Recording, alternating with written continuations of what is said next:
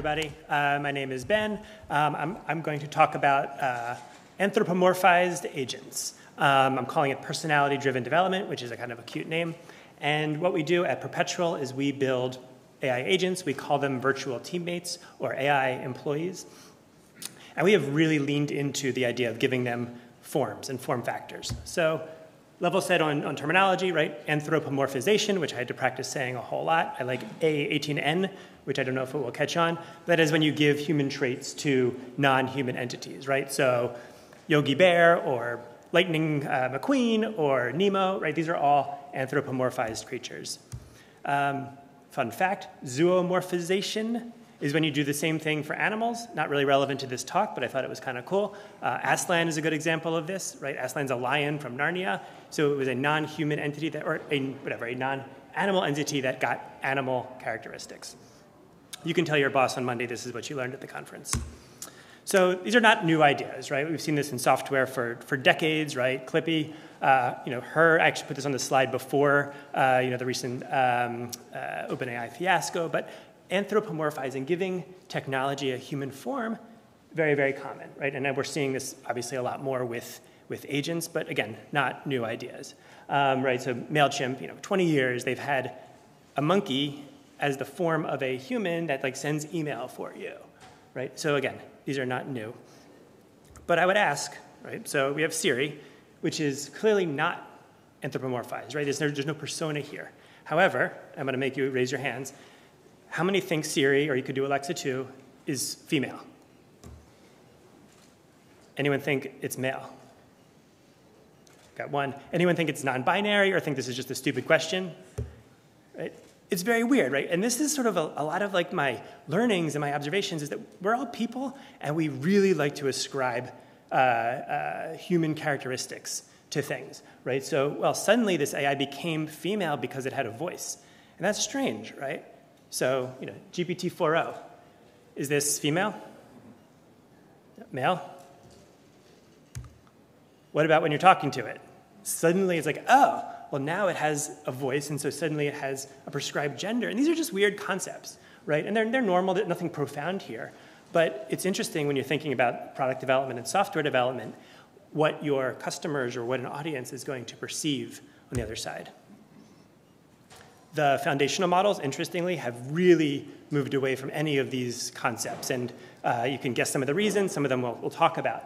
But these are like the most modern representations of the foundational models, at least the ones that have consumer experiences, right? You have Copilot, you have OpenAI, you have Meta AI, Gemini. This is how they're being represented, right? They clearly all share a single designer for some reason. Actually, I want to go back to the female thing for a second. I'll keep it here. When we got a Google Home a couple years ago, right, the little screen you put in your kitchen that shows your photos, and I was super excited, and I was showing my wife, and I said, hey, look, we can set a timer, and it can play music, and all of these things. And she looked at me with just this like look in her eyes. She's like, you could not have a woman in the kitchen that you boss around. She's like, and she was dead serious. She was like, that is unacceptable. You can't just tell a woman what to do. And I was like, it's not a woman, right? And she was like, I don't care. And she was very, very serious. And I was like, wow, this is remarkable how like deeply ingrained this are. So I changed the voice to like an Australian man, and like now we're cool, and like everyone's happy. But like, a true story, right? So I think it's also helpful to think about the contrapositive, the opposite. Like, what is it, like an AI that's like doesn't have a form, right? So I thought this was just a great example, right? The AI that's inside Google Photos is just mind-blowing, right? Just like search for a dog, all the pictures of my beagle, like lovely. But there's no form here. You don't think about Google Photos as having like personality, right? It just is, and the algorithm is like under the covers. Oh, another fun fact, as long as I'm talking to my family. So I showed this to my 11-year-old Zeke, and he was like, oh my God, Google Photos has ChatGPT inside. So if you wonder how Gemini's branding is going with the youth, it's not. Not good at all. So at Perpetual, we've really leaned into this idea of giving agents forms and personalities, and we really took it a couple steps, and we tell our customers, you can give your agents their own forms. And so here's a tech lead, right, kind of a cyborg, android type of persona. And a member of the team writes code, does code reviews, things like that. But really leaned in to say, listen, they can have a personality, they can have a form factor, they can have preferences, and then things get real weird because our recruiter is like an artichoke. And it's like, oh, it's kind of like technology that's zoomorphized into or whatever you do with a vegetable that now has human characteristics, and it's all very bizarre. But on the other hand, it actually kind of makes sense. You're like, I mean, it makes no sense, but it's also like, I understand this. Like, it's a recruiter who has this form, and we have teams of agents. And these are hamsters, and they run the business, and we have the general manager and the graphic designer, and they represent their own roles, right? And on one hand, it's very amusing. So the question would be like, why are we doing this? And, well, I'll get to why we're doing it in a second. Let me talk about the expectations, because this was surprising. So customer expectations, as soon as you put a form onto something, get real, and they get real very quickly. So assumption number one is that you can chat with it. And there's nothing about workflow. I mean, at the end of the day, like our agents, all we're talking about is workflow, if we're being real, right? It's just smart workflow. That's like what we're all doing. There's no reason that you should be able to chat with, but all of a sudden, oh, it has a face, I must be able to chat with it. Oh, do I talk with it in Slack or in Teams? Like, wait, why do you think that should even be a thing? But like 100% it is. Personality.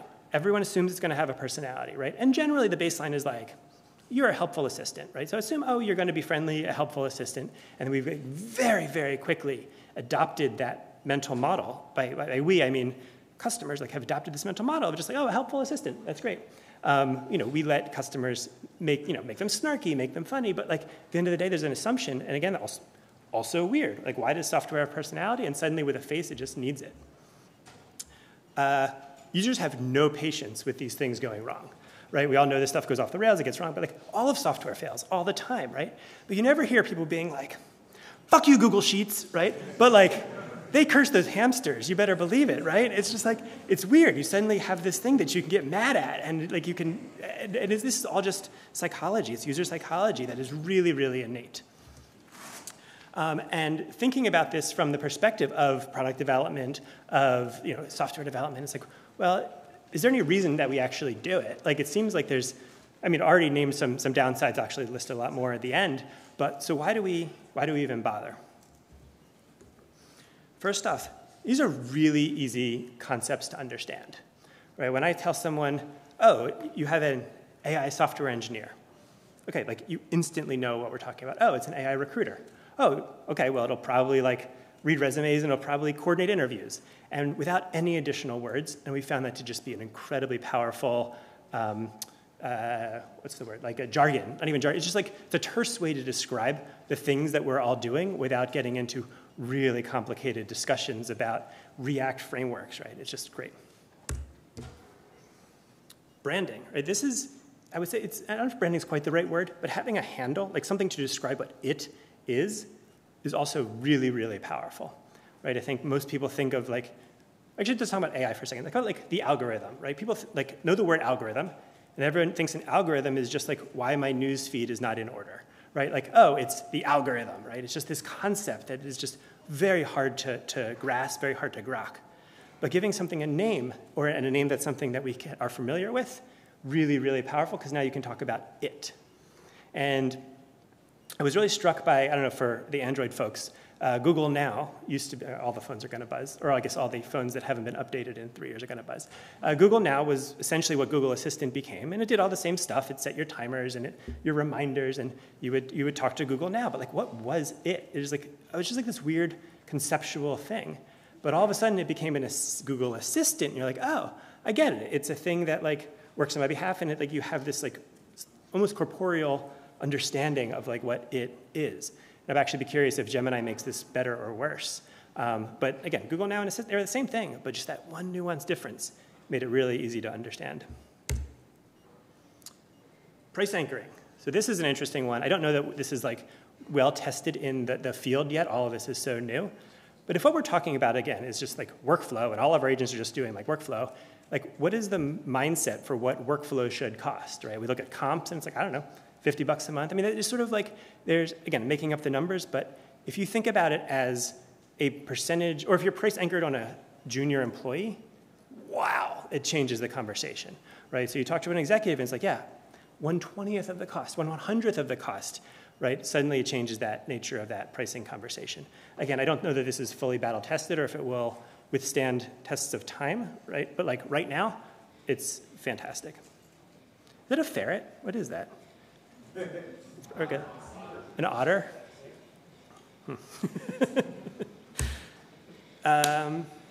That's an awesome picture. So the other reason that this is a really helpful construct is it is a way to decompose problems, right? So thinking about if, wearing an engineering hat for a moment, right? What is engineering? It is abstractions about the real world. It is getting the right levels of abstractions, and it's about decomposing problems. Like that's just all we do all day long, right? And in a sense, this is like an arbitrary way to break down a problem. On the other hand, it's a really useful way to break down a problem, which is what we've learned, right? So specialized agents, have heard a bunch of talks today talk about specialized agents versus generalized and how the specialized ones perform better, right? It's like, oh, we have a finite set of tools. We have a small number of inputs. Like there's just less chance for LLMs who are trying to interpret or do tool calling to get things wrong. And so it just happens to be a really convenient way to break down problems and also to scale because we can keep subdividing agent problems into more and more specializations. And so it's just very natural. Again, arbitrary, but like even for me, it's just like, oh, this is very helpful. I understand that my AI engineer writes code, and I understand that my AI copywriter, writes compelling copy, and like, great, I can get my head around that very, very easily.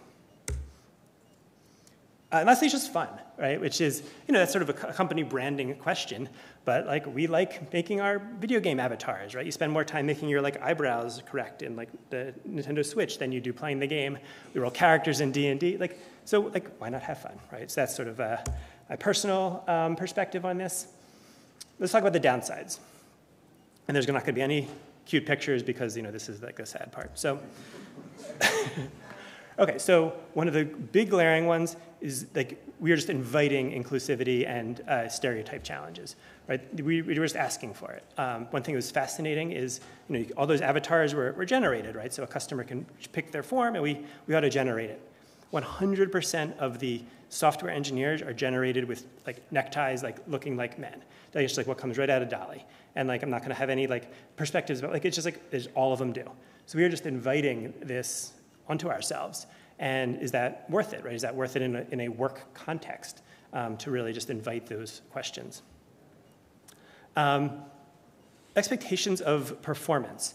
I don't know what it is because we assume like software is going to always just work, but there's this expectation that like these agents are going to perform really, really well, right? There's just this bar. It's like, oh, well, even though our junior employees don't perform well, there's an expectation that these things are going to perform at a very high bar. It's just what we've seen. It's like, yes, of course it's going to get it right 100% of the time.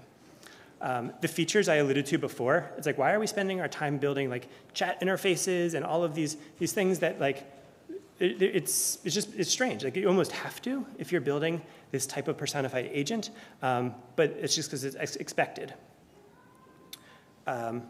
Certainly as a startup, we haven't had to deal with this, but I'm going to guess that when we want to walk this back and rebrand, like, holy shit, right? Like there's just like walking back when all of our customers have these is going to be very, very difficult, right? This is not just like changing some colors, right? This is a major stake in the ground that we would be planting.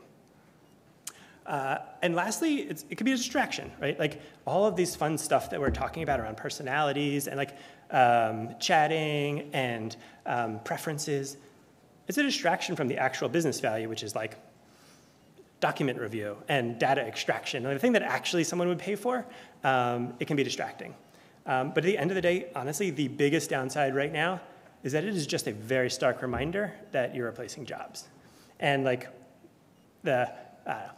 outside the scope of the talk, whether or not that is a good thing or a bad thing or an inevitable thing, right? However, it is a reality that as soon as you bring this up with a prospect, like first thing on their mind.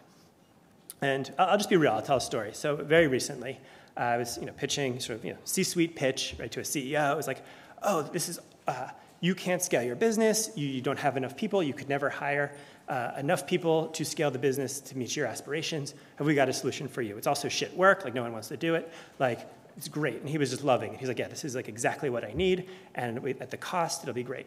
And so set up our first design session, and we get into the meeting, and he has one of his, like an IC on the team, he's like, oh yeah, well, I don't do any actual work. I'm like an executive, right? I brought the person who knows what they're doing. This is Ben, and he has software that has virtual employees. Can you please tell him what your job is?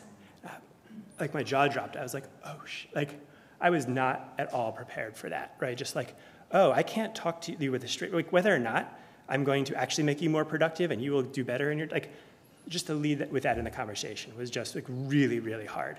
So I like very, very quick, like on the fly, try to like walk back that concept of like, oh no, like this is actually going to help you, and like whether we don't know what the future is going to hold, but like we are definitely like leaning heavily into this, and it's potentially a huge hurdle. Got a couple more minutes. I want to talk about, sort of this was the title, personality-driven design. And there's this, I don't actually even have like the words for this. I'd be curious afterwards if folks do. The software we're building and our ability to create these roles, these virtual employees that have job descriptions and forms and personal preferences, and like there's no like checkboxes inside like the configuration. It's all very prompt driven, right? But it's a way to inject nuance and business logic into these agents with zero configuration, which means that every single instance is like 100%, bespoke for each customer, which is a really wild concept. When you think about like, oh, can I reproduce this bug? Does it work on my machine? It's like, well, of course not. Like, of course this doesn't work. Every single instance is bespoke, right? So here's just like, this is not a real one. This is an example, right? A giraffe, right, who has a personality. It's charismatic. It's entertaining. You review resumes. You read cover letters. You do that like operational work. And here's where it gets super interesting is the preferences, right? Oh, as a hiring manager, I want to tell my recruiter my priorities, and I like people who went to Ivy League schools, and I don't like job hoppers. I sound like such an old man. And I don't like people who hop jobs, and like I like cover letters. Like, okay, well, I can train, lowercase t, train my virtual employee the way I want to work and the way I want them to work. And so this is just an amazing concept that, like, again, I really don't have my head around, like, what it means for like the future of software when an entire thing can be molded to meet the business's need, not just like, oh, what the PM of the SaaS platform like happened to like think was a good checkbox, right? And so this is sort of like the future that I'm really, really excited to be working on. Period, full stop. Awesome, thank you everybody.